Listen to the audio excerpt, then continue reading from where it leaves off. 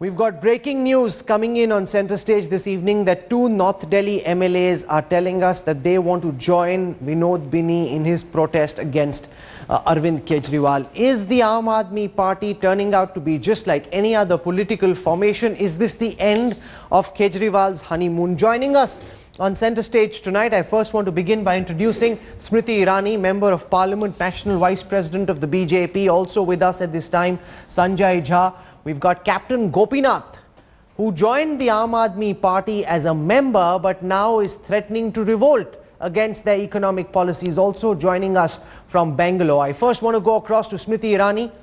Your sense on the interview that we've done with Bini, where he's threatening to go on a hunger strike against Kejriwal. Do you think Kejriwal's honeymoon is over? And is your sense that the Aam Aadmi Party has now begun to unravel? Smriti Irani.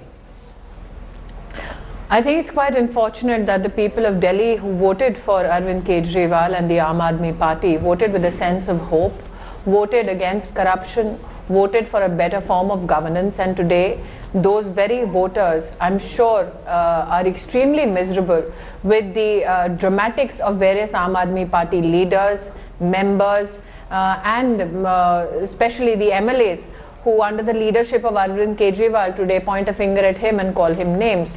It is unfortunate because people of Delhi who voted for Arvind Kejriwal thought that that Arvind Kejriwal will bring in a change, but all that he brought in was utter chaos in governance, which was seen through the Janta Darbar, which was cancelled, a promise which was withdrawn from the people of Delhi, through the promise withdrawn vis-a-vis the so-called security that he would do away with, but very nicely embraced away from the cameras, from the Sarkari house that he wanted to shun but took in. So I think we'll touch on all these points one by one on the program.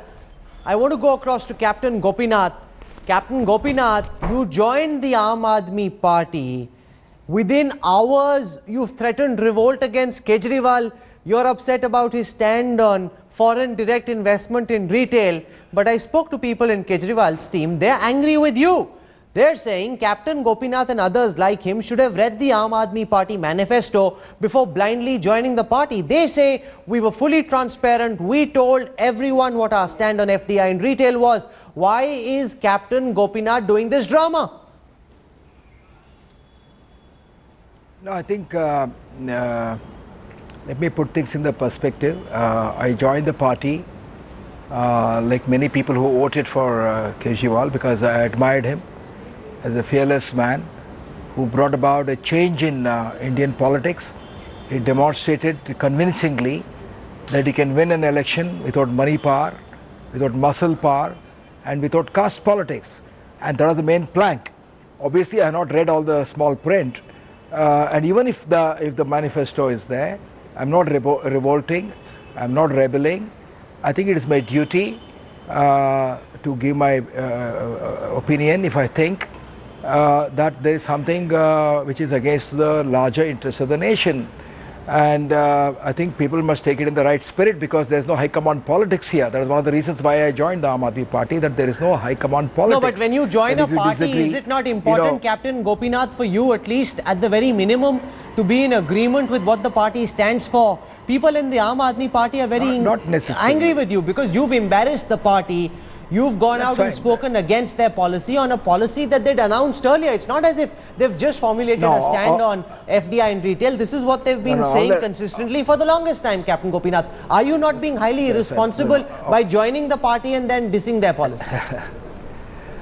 Well, I think this for the people to judge and also the Aam Aadmi Party to judge if I'm irresponsible.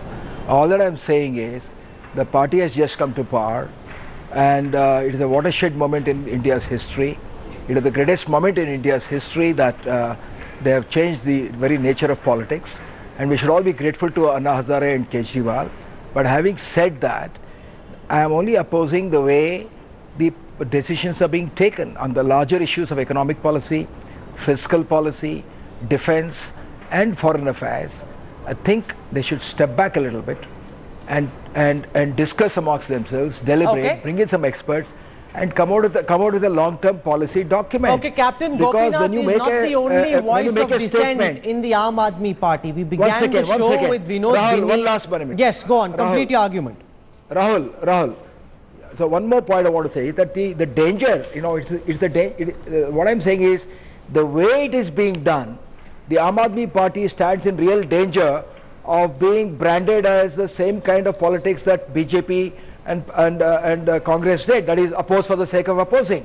You are paying into the hands of the crony capitalism of people like the Indian corporates. That means you are saying it's okay for the Indian corporates to rape India and not the foreign direct investment.